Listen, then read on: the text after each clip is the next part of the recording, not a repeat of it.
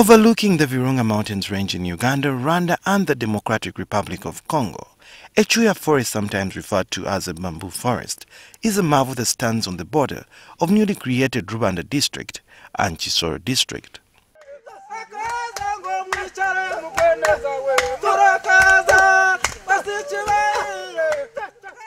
Echuya Forest holds historical significance as one of the first original homes of the Batwa, or pygmy race of people who used to entirely rely on the forest as a hunting and gathering ground.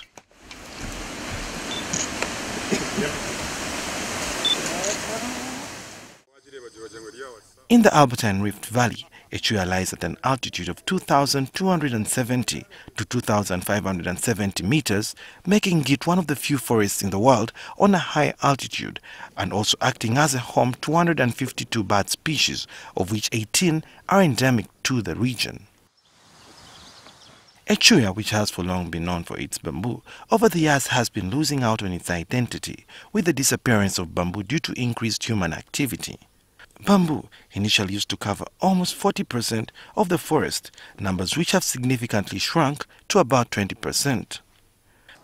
We went there when the forest was absolutely degraded. It was a grazing land, the bamboo was almost finished, the forest was completely degraded.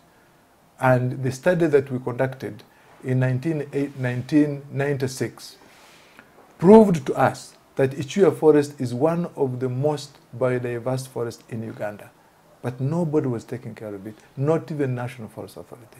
So we decided we needed to go there and restore that forest reserve. For some time now, officials from the National Forestry Authority have been working together with Nature Uganda to restore some of the bamboo that has been lost over the years. So we started here. It was like a demonstration site. So we brought groups around adjacent to this reserve. They came here, we uprooted the rhizomes, we cleared here, we first cleared here, then we uprooted the rhizomes, bamboo rhizomes, we dug pits and planted. One way in which they are trying to conserve the environment and the forest is by establishing bamboo nurseries to deter people from going back to the forests.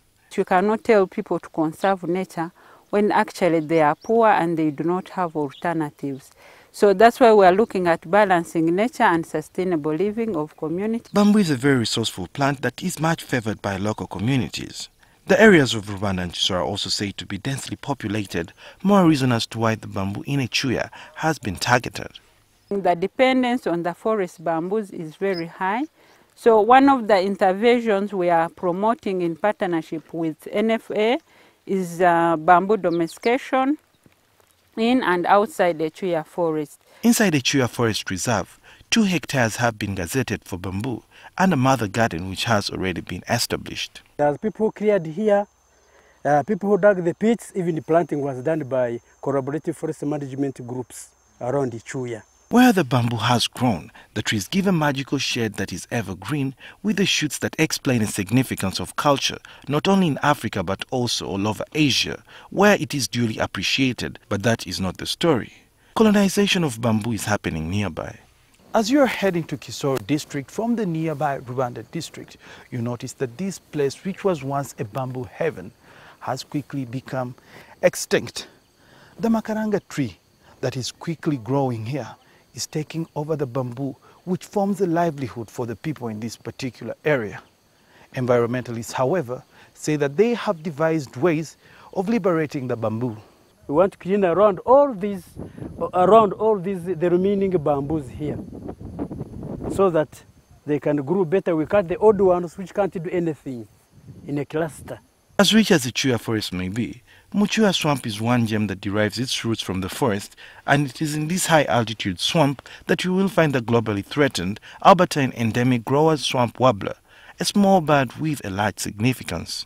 For the empowered members of the community, especially the women who have abandoned going to the forest for bamboo, it is the simple training in making handcrafts that they have received that is coming to their aid.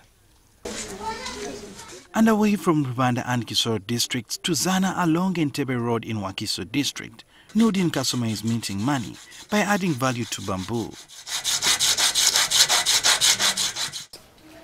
Bamboo has a lot of benefits.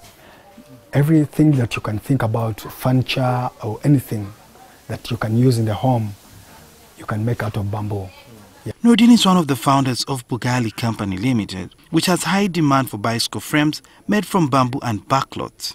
A customer will send you the geometries of what kind of bike he likes, or it gives you the sizes. Maybe it gives you the height, his height and his weight. Then you can determine the size of that bike and the type of the bike. These are sold to the international market at a price of about $400. For Nordin, this has since changed his life, and he believes that Ugandans should learn to appreciate the value of bamboo further. But for a standard bike with simple components, it will run for $1,500. That we are at Bugali, because we have been concentrating so much on making the frames, we sell a standard frame at $400.